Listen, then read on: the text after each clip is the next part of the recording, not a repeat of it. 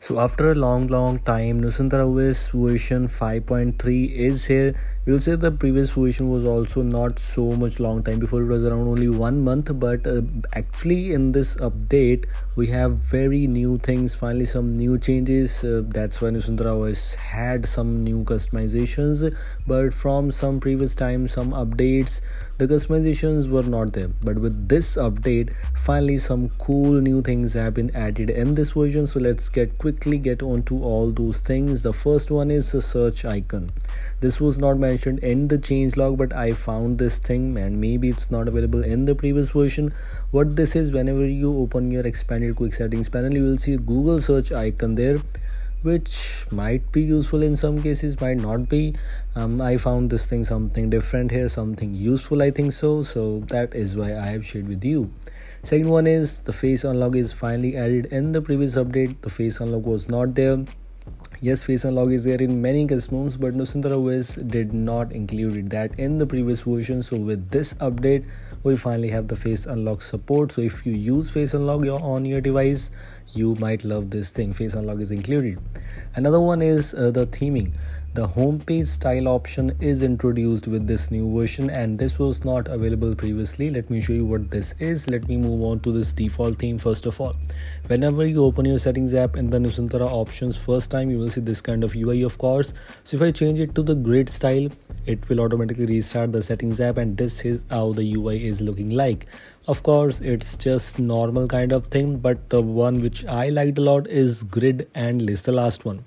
Okay, this is how the UI is looking like. Some things are grid, some things are in list, and to be really honest, I found this thing is actually looking very good. Of course, it's my preference. I am not saying that this should fit your expectations too, but for me, I think so it's quite good. So we also have AOSP style settings UI for the users who love to use stock kind of UI. So yes, the stock UI is also present. So in simple cases, this ROM is including some cool options. We also have some quick settings page transition options available, and I think so it's not available in any other custom ROM so far. I have tried many custom ROMs and I haven't found this option. In quick settings page transitions, we have many transition effects options available. For example, zoom out slide. This is how the UI is looking like.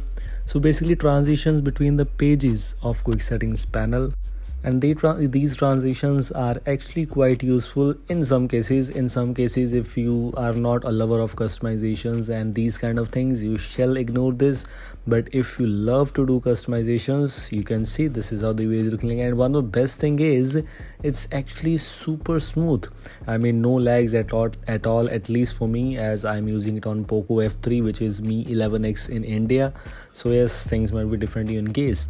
Quick setting tiles layout option is also there, which have the option of hide labels. Of course, you need to customize other options, tend to click on apply change, but I think so this is what we have is good. Customization options are included with this version, so that's quite useful in some cases. This is about quick settings tiles layout.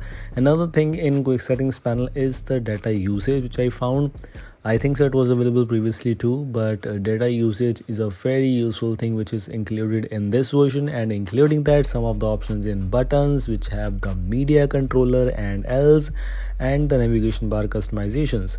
So these are the customization options which are included with this version. This is about NUSANTARA OS latest version. Some of the status bar customizations.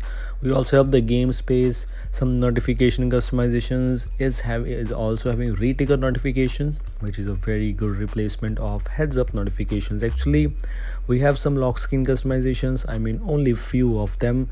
We have some status bar customization, which includes battery, clock, and we have icon manager, quick settings and else, and these are the things which are included. Let me tell you one more thing which it includes. If you move on to the wallpapers and styles, you will be able to see the option of system icon packs and system fonts. So for example, in the theming section, if you were looking for system icon packs, if it is not there, it is there, but in different section called wallpapers and style. And you also have the option to apply custom fonts if you want to, like Harmonious Sans is actually one of my favorites, so that is why I'm using this. But other than else, these were things I just want to let you know. Link for the official supported devices is in the description. Thanks for watching and goodbye.